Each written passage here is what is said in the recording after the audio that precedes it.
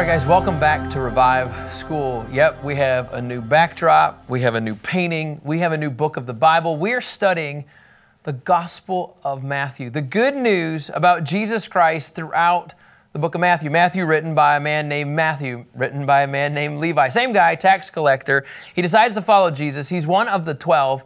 And in the first two chapters, I love what he's doing because you can, based on Minnie's painting, he's painting a picture of Jesus' family tree. He says, hey, this is all who are involved with Jesus in the genealogy, the lineage of Jesus. And oh, by the way, our one word, this is really, really important for Matthew 3 today, is that you are going to see, remember in Matthew 2, the wise men come and say, hey, where is the King of the Jews? Well, now we're going to get into Matthew 3, where then there's a guy coming and he's beginning to announce and prepare the way for the King of the Jews. So you have somebody looking for him, and now you have somebody announcing, hey, here he comes. And so I want to just unpack what that looks like. When you think of the word, this guy that's doing an announcement, the guy that's the forerunner, okay? Now, when I think of a forerunner, I think of a car. I think of a vehicle. But what John Walvoord says about a forerunner is this, a couple definitions. I think this is cool because remember, if there's somebody coming ahead of the king, he's announcing the king, he is the forerunner. And this is what their role is that when a king would visit a town, his servants would go before him to announce his visit. Hey, by the way, the king is coming. And they want to make sure that the town was in good condition to receive him. Sometimes, I think this is an interesting, I never knew this. Sometimes the servant, the forerunner, was asked to do minor road work to actually smooth the road for the king to come in. So it wasn't just about announcing, it was actually physically preparing the way for the king. And that's what you're going to see in Matthew 3 all throughout this chapter with a man named John the Baptist. In verse 1, it says, in those days, John the Baptist came, and he was preaching in the wilderness of Judea. Now, I don't know about you guys, but it seems to me like John the Baptist doesn't have a really good PR guy. Like, if you're going to go in and announce the king and prepare the way, I want to show you something here. This is our great map that we have here. This is the Salt Sea, also known as the Dead Sea. And right to the west of it, right? Sorry. The west of the Dead Sea is the wilderness of Judea. Now, if you're going to announce that the king is coming, why would you go to a wilderness? Oh, I wonder if there's a person here today. But that's really what John the Baptist does. And I think that's it's how the Lord designed this whole thing. Kevin, if you would you go to 1 Corinthians 1:26? I want to use these couple verses in Corinthians that Paul writes about as the mentality of who John the Baptist is and how he uses us. Now remember in the genealogy, he uses 5 women. Is that right? You remember this? 5 women to show you God can use anybody. And it's almost like, oh, I'm going to pick somebody that you wouldn't expect. In verse 26 of 1 Corinthians 1, it says, brothers, consider your calling. Not many are wise from a human perspective, not many powerful, not many of noble birth. Verse 27, instead, God has chosen what is foolish in the world to shame the wise. And God has chosen what is weak in the world to shame the strong. Verse 28, God has chosen what is insignificant and despised in the world, what is viewed as nothing, to bring nothing what is viewed as something. And then finally in verse 29, so that no one can boast in his presence. Oh, by the way, John the Baptist, I'm going to put you in the wilderness of Judea so everybody knows it is not about you, it's all about me. Oh, by the way, I want everybody to see that these wise men needed help from people from the Word of God in order to figure this out. They didn't have it all figured out. And I think that's the beautiful part about this is that when we do ministry, you guys, when it looks so polished, when you act polished, when you're basically saying it's all about me, I'm here to tell you it won't last, and it's not about you, it's about Him. So we got to stop, what I would say in the church world, faking it. Stop faking it like, oh, I have to always do things in the best of the best. Just be like, look, this is all I got. God's called me to the wilderness. I'm going to do my best. Why? So that He gets the glory. John the Baptist goes into the wilderness of Judea. I wonder if he was thinking like, gosh, I sure hope somebody shows up today. And in verse 2 of Matthew 3, here's what he's saying. This is his message. Repent, because the kingdom of heaven has come near. You know, this word repent, he's saying, I need you to radically turn from your old way of doing things. I need you to radically change your mind about how you've been doing things. And then I need you to turn your back against that sin. And then I need you to radically run away from that. And then here's the cool thing. You're radically running to the kingdom of heaven. Now remember, in Matthew, into the Jews' world, they don't like to say the word God. They want to honor and respect God. And so instead of the kingdom of God, they're saying the kingdom of heaven. So it has this same feel, the same mentality. And I do think this, that as John MacArthur says, that this kingdom is eventually going to be pointing to the hearts of people and how there needs to be an internal repentance.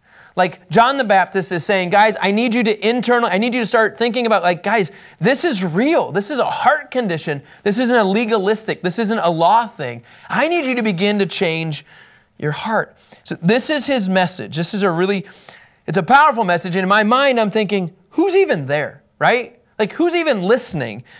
And yet in the process of verse 3, now, I do want to say this. The wilderness of Judea, okay, it's obviously on the west side. You're going to have in Qumran, you're going to have some religious folks, the Essenes. I think I said that right, Essenes. You're going to have some religious folks there that are going to be a part of the Jewish sect. And I feel like I'm supposed to say this. The Jordan River pours into the Dead Sea. And why, when I was praying through this about why I'm supposed to tell you this phrase, and I think this is a bigger picture. I think there's even songs that sing about this, is that God started an ocean from a river. God started a sea from a river. I'm supposed to say that. Never despise small beginnings. God can use anything to paint a bigger picture. God can use John the Baptist to begin painting a picture of repent. The kingdom of heaven is at near. We don't know the outcome. Our job, we don't know the bigger picture, but our job is just to do this. And in verse 4, John himself, okay, this is kind of crazy. You ready for this, guys? John, okay, we go way back. I call him JB. JB, he had, you ready for this? He had a camel hair garment. Okay, the guy was extremely fuzzy. And then what he had was that he had a leather belt. Does anybody else find this very interesting, why they describe his clothing? Like, I don't know, you don't ever hear about Matthew, the tax collector, what he's wearing. You don't hear about Peter's outfits. But John the Baptist, a camel hair garment, a leather belt around his waist, and his food, oh yeah, was locusts and wild honey. It could have been his bad PR guy describing his clothes. That's right. I think of Chick-fil-A right now. Like, I think of, like, when you put on chicken biscuits, you put honey on chicken biscuits. I love this. This was probably the version of Chick-fil-A back then. Can you order locusts on it? What? Locusts? I don't know, but maybe they should consider it. Think about this. In Leviticus 11:22, Kevin, can you go there? Remember, talking about clean and unclean food. Leviticus, we talked about this. You're kind of like, what? Why are we studying this? Well, look, John the Baptist actually says this in Leviticus 11:22, you may eat these things. You may eat these. The various kinds of locusts, the various kinds of katydid, the various kinds of cricket, and the various kinds of grasshopper, and then put in parentheses and cover it with wild honey. It doesn't say that part, covered with wild honey. But this is what he's eating. And oh, by the way, John the Baptist, you know who he looks like? He looks like Elijah. Kevin, can you go to 2 Kings 1:8? I think this is really cool. So here you have a forerunner, Elijah, preparing the way, but then it's kind of like they have the same imagery in the Old Testament and in the New Testament. In 2 Kings 1:8, they replied, a hairy man with a leather belt around his waist. He said, it's Elijah the Tishbite. So forerunners apparently start growing hair, have a leather belt, start eating locusts and wild honey, and prepare the way. Now, John and Jesus, I want to kind of do a quick comparison before I begin to get into all this stuff. John the Baptist, I think this is really cool, and Jesus, okay? They both are, I think this is a cool comparison that Nelson's does. They both are agents of God sent by God. Okay? They both serve as an agent. They also have a message to proclaim. So John the Baptist, remember this, as a forerunner, he's to reflect what Jesus is going to communicate. That makes sense? He's going to go ahead of what Jesus is going to communicate. So he's an agent. They have the same message. And you should expect they're going to actually experience conflict with Israel. John the Baptist experiences conflict, and so does Jesus. And then at the same time, you know that John the Baptist, guess what? He eventually gets delivered over to who? Over to the Israelites. Guess what? The enemies actually then end up killing John the Baptist. As a forerunner, he prepares the way. Why? Because what happens to Jesus? Jesus as well gets delivered to his enemies. And then in their death, both of them die violently and both of them in a shameful way. Think about all of this as John the Baptist prepares the way. He's painting a picture. You remember John the Baptist's head gets cut off because of a birthday party. literally, because of a birthday party. So all of these forerunner things paint a picture of the coming Messiah. Now, here's what happens in verse 5. This is what's mind-blowing to me. In the wilderness of Judea, God decides to rally the troops. The PR starts working. Somehow, then people from Jerusalem, all Judea, and the vicinity of the Jordan were flocking to him. You know, I know we always say this when we travel throughout cities, like, if it's a move of God, you don't have to promote it. If it's a move of God, you don't have to advertise or pay for it. You know that, right? We always get accused of, why don't you guys do more radio? Why don't you do more television? I think all those things are absolutely incredible. I have nothing against those. But you shouldn't have to announce, hey, God is moving, make sure you come check it out. Word will spread. That's what happened with John the Baptist wearing camel clothes, right? Camel hair, eating locusts, eating wild honey, having a leather belt. The guy sounds and probably looks a little off. And yet people were flocking to him. And in verse 6 it says, and they were baptized by him in the Jordan River as they confessed their sins. All of these people begin coming, all of these areas, they begin coming in John's baptism. Remember though, it's different than Jesus' baptism. How? How is this different, do you guys think? How is John's baptism different than Jesus' baptism? Any thoughts? Well, John's baptism was a baptism of repentance, and the way Jesus' baptism represents his death, burial, resurrection. It was just a foreshadow of what's to come. It wasn't the complete picture. Absolutely. And so just to give you a picture of kind of the bigger picture, I love this, that remember in the Old Testament, they had purification rituals. Like you had to have a cleansing that took place before you could come before the Lord. And that's really what this repentance, this baptism of repentance is taking place. Now, if you would, go to verse 7. When John the Baptist, this is really where it gets fun. Like all these people are coming, right? They're all coming to experience the wilderness of Judea. Hey, did you hear about the revival breaking out? JB is preaching the word and people are repenting, and the Pharisees and the Sadducees, and they come to the place of his baptism. And he said to them, brood of vipers, who warned you to flee from the coming wrath? Like, why are you here to check this thing out? Are you here just to play the game because everybody else is? And it sounds very similar to language of Jesus. Watch this, Kevin. If you go to Matthew 12, verse 34. Here you have Pharisees, here you have Sadducees, the separated ones, those that don't even believe in the resurrection. In Matthew 12, verse 34 says, brood of vipers, how can you speak good things when you're evil? For the mouth speaks from the overflow of the heart. John the Baptist can read these guys like a book, and so does Jesus. We know that the heart condition is not of the Lord. They're just here to play the game. They're here to, let's just see what is going on. They're here actually to watch and to test John the Baptist. And here's the craziest thing. This is how we know that the repentance was not legit. Okay, this is going to sound pretty forward. In verse 8, Scripture says this, therefore produce fruit consistent with repentance. In other words, if there is actual legitimate repentance that takes place in the wilderness of Judea, and the Pharisees and Sadducees are actually repentant about who they are in this religious act that they have, then they should begin to see fruit in their lives. We should begin to see tangible fruit that's taking place because there's a heart condition, there's a change going from one thing to the next. Here's a great picture, 1 Thessalonians 1:9. 1 Thessalonians 1:9 paints this picture of true repentance. For they themselves report about us what kind of reception we had from you, how you turned to God from idols to serve the living and true God. The Pharisees, the Sadducees, they no longer would be about their religion, they'd be about a relationship. They'd no longer be about themselves, they'd actually be about the Lord. And the reality is that they're not turning from their idols. They're not turning from their religious duties. They're not turning from, you have to do these things. They're not turning to the living and true God. And John the Baptist just flat out calls them out. I think we need more John the Baptist today. I think we need more people just to start calling out the religious cards that are evident across this country. Well, who are you to judge? I'm just saying it's time that we start having the prophets start speaking and releasing the word, because if not, people continue to stay in that state of sin. And we need a massive revival of repentance. And in verse 9, just because you Pharisees and Sadducees, this is what you're thinking, he says.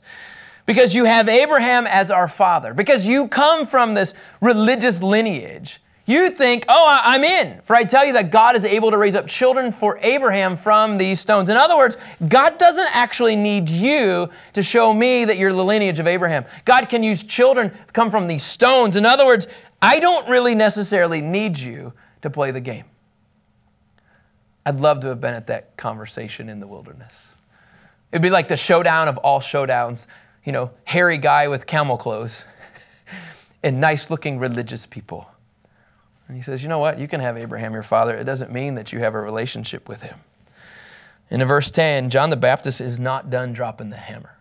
He says, even now the axe is ready to strike the root of the trees. Therefore, every tree that doesn't produce good fruit will be cut down and thrown into the fire. And you're just like, whoa. In other words, we don't need you. We don't need this. In fact, may the axe come and just strike it at the core because I'm done with this. And the role of a forerunner is to prepare the way for the Messiah. And so as he does, part of the potholes, part of the roads that are bumpy is to get rid of the religious junk so that Jesus can come. So that King Jesus can walk into the role that he's supposed to play. And the forerunner cannot hold back. Sometimes I think that they're forerunners. And so, Lord, I'm just going to ask that you begin to release the forerunners that are even listening right now. Begin to release them from the spirit of fear, may begin to function in the fear of God. And that when they function in the fear of God, Lord, I pray that you release a word in their life to begin to break the religious stronghold in this country. God, would you break this so that we can truly see a spirit of repentance? And I love what John the Baptist does is he addresses it head on. And he says, I'm done. And in verse 11, watch this. He says, I baptize you with water for repentance. But now look what he says. But the one coming after me, the King Jesus, he's more powerful than I. I'm not even worthy to remove his sandals. I can't even touch his sandals. He himself, now you ready for this? King Jesus is going to baptize you. And it's the most incredible picture, you guys. King Jesus is going to come and he's going to baptize you with what? The Holy Spirit and fire. In other words, Jesus does the baptism this way. And what you have in John the Baptist, as Jeff said earlier, he does a baptism of repentance. But this points to Jesus, right? Now, I'm just going to tell you, I have grown up in the church all my life. I've gone to seminary a long time. And I never heard a real spot-on message on the baptism of the Holy Spirit and fire. That's the key. It's kind of like the fire part. You're just kind of like, oh yeah, fire. And so it's just kind of like we're afraid to go there. We'll talk about, as John MacArthur says, we'll talk about the baptism of repentance of water. We're talking about the cleansing that John the Baptist does in the wilderness of Judea. But then when we talk about the Holy Spirit and the baptism of the Holy Spirit, let me just tell you this. I actually believe all of us have been baptized by the Holy Spirit. I believe that. I believe that all of us have been given, you ready for this? The gifts that are inside of us. How much more does our Father want to give His children? You ready for this? The gifts. He wants to give all of us these gifts. And when you say yes to the death, burial, and resurrection, when you say, Jesus, I want you to be in charge of my life, then you automatically have the indwelling of the Holy Spirit. Okay, you have, I believe, the baptism of the Holy Spirit, which means you have the gifts inside of you. Okay, you ready for this, right? So you can express at different times, in different places, in different seasons, maybe what we would say the gift of tongues. Maybe the gift of healing. Maybe you're supposed to release the gift of evangelism. The point is that I believe all of these gifts come inside of you when you say yes to Jesus. All of them. And in Acts 1, Kevin, if you would you just go there? Acts 1, verse 5. Acts 1, verse 5. I'll just talk about the Holy Spirit, and then I want to get to the fire part. And if we don't get to anything else, that's okay. John the Baptist is a forerunner, and he says, oh, by the way, King Jesus is coming, and he's going to baptize you in the Holy Spirit and the fire. I'm just the repentant side, but there's so much more. And I think sometimes the church, we stay stuck in the spirit of repentance, but we never allow the Holy Spirit to take over so that the fire of God can refine us. In Acts 1:5, it says, for John baptized with water, but you will be baptized with the Holy Spirit not many days from now. And then in verse 8, remember, Jesus then says, but you will receive power when the Holy Spirit has come on you. You will receive power. Why? You will receive these gifts so that you will be my witnesses in Jerusalem and all Judea and Samaria and to the ends of the earth. You are going to receive the Holy Spirit. Why? So that all of these gifts serve as you being His witness, can I just say this, as a forerunner for the coming of the Messiah. So John the Baptist prepares the way, right, so Jesus could come the first time. And then our job is to be His witnesses. We've been empowered by the Holy Spirit, what? To be the forerunner for the coming of the Messiah, for the return of the Messiah. Does that make sense?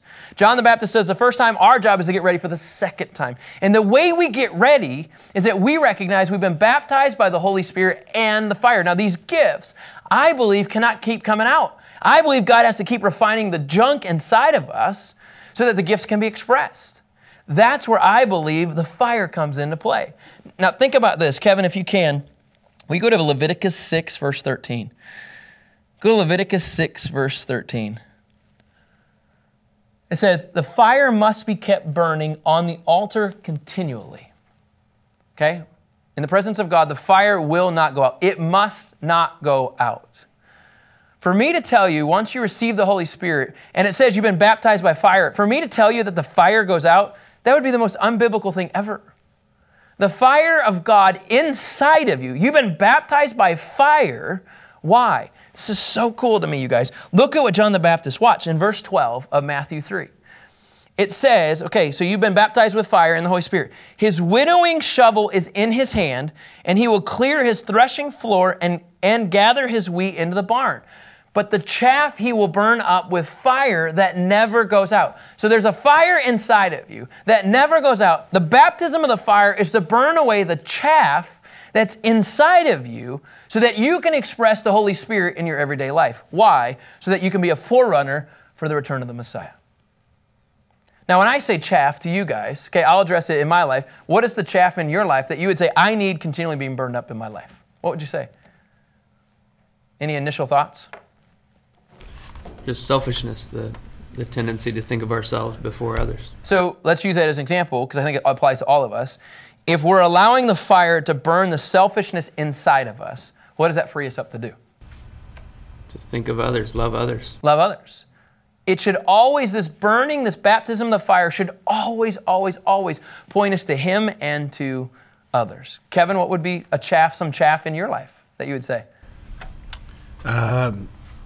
Just focusing on the wrong things. So just distractions. So the chaff can do that. Now, you guys, I think this is really important. If you never understand that the fire of God that is inside of you that never goes out, if you never understand that it's burning away the chaff, guess what? I believe we never address the issues in our life. So then you know what happens? We become the religious again. We become those that say we're going to repent, but when we don't allow the fire of God to start burning away these things, fruit never happens. Which then shows us repentance never really happened. I don't know, Rich, you want to add anything to the chaff in your life? You just couldn't keep going, could you?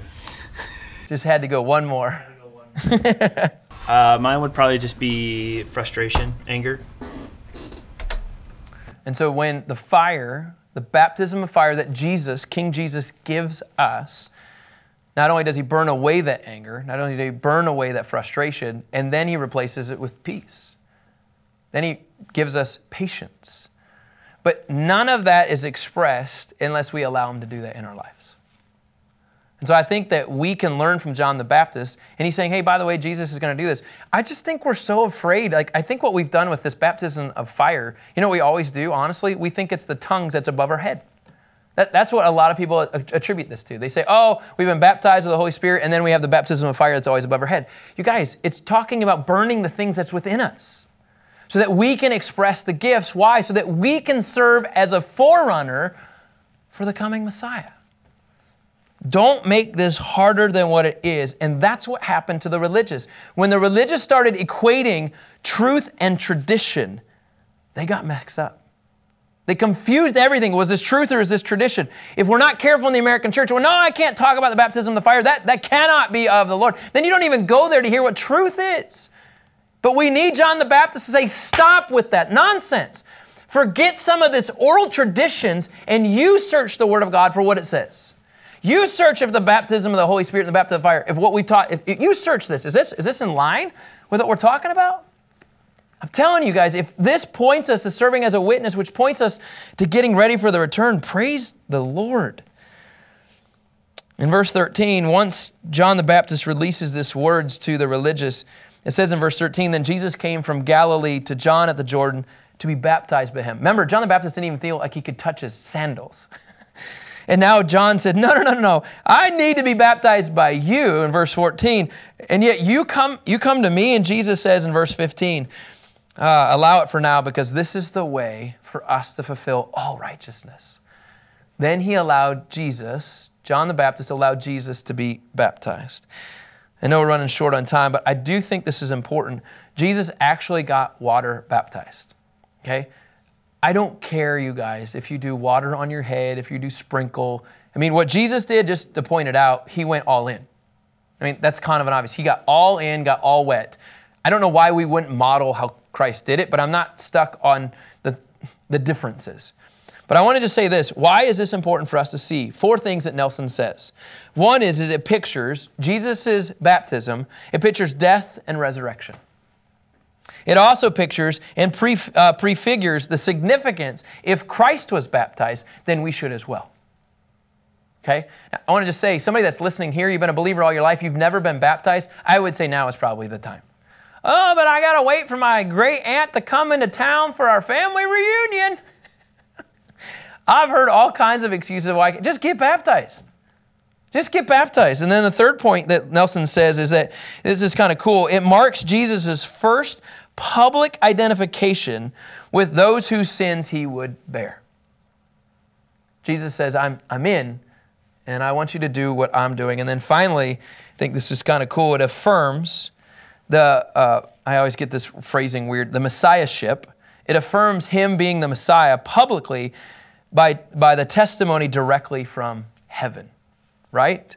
Because you know then in verse 16 it says, after Jesus was baptized, he went immediately from the water. The heavens suddenly opened up for him. And then he saw the Spirit of God descending like a dove coming down on him. Now watch this in verse 17. And there came a voice from heaven.